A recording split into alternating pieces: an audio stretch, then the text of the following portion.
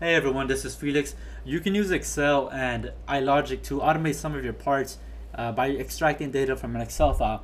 So to demonstrate this, I had this very simple pipe spacer that is going to extract information from this Excel file depending on what pipe size it is and what schedule. So let me demonstrate how it works. If I go up here to my parameters, if I select half, 1.5 pipe size, it's going to change the OD and the ID up here. If I want it a little bit thinner and I select 40 schedule, it's going to change that ID. It looks smaller now.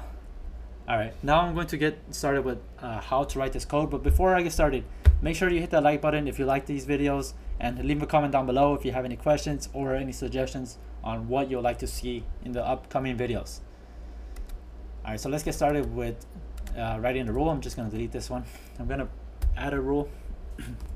But before we begin, we want to visualize what it is that we want to do with this code. What we want to do is find these data points by telling what pipe size we want and what schedule we want to use. So that's what we want to do. So we are going to go to the snippets down over here on the left that Inventor provides. We're going to start by double clicking this. We first had to open up that Excel file. So we're going to double click that and we're going to open up that Excel file. I'm actually going to make a string called S file so that we could name this Excel file. So I'm going to copy the path of this file, backslash, and then I'm going to copy this right here. So that's our file. Right here, what it's asking us to do is to type our file name, which we could put as file. And then right here, it's asking for the sheet name. So if we go back to our Excel file, the name of the sheet is called standard. All right. So now we've opened the file.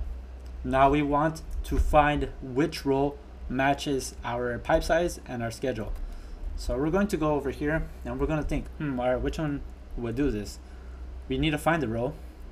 And what this, I'm going to select this one. These are if it's embedded into this Excel sheet. But let's double click on this one.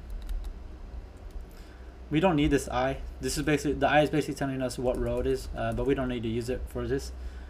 Well, what this is asking, once again, this Excel file name, S file, and then we're gonna type standard here. For the column name, for this portion of the code, it's asking search this column and then locate by this value. So right here, the first column you want to search by is pipe size. So let me copy this. I'm gonna copy that and paste it over here, and we want to make that equal to, or we want to search by pipe size, which is this right here, or this parameter right there, and let's set that equal to pipe size. And then we want to search by the next column. The next column is schedule. And we're gonna locate that by our parameter called schedule. Now we found the row.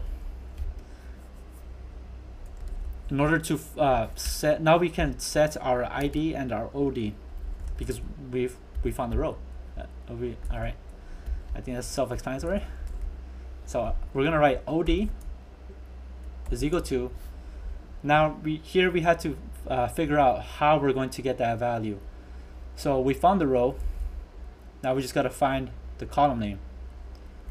So right here, current row value is what we're going to need. So let's double click this. And right here, we're gonna type the column name. So our OD is equal to this column right here called OD. And then our ID is equal to GoExcel current row value ID. And then let's go ahead and type GoExcel close.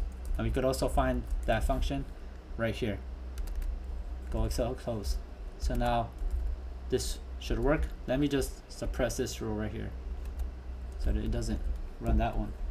So now if we go back to our parameters and we change this, let's say I wanted a 1-inch pipe spacing, then it's going to go ahead and change on that Excel file.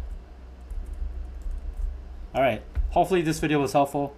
If you like these videos, make sure to subscribe. I make beginner to iLogic for beginners videos.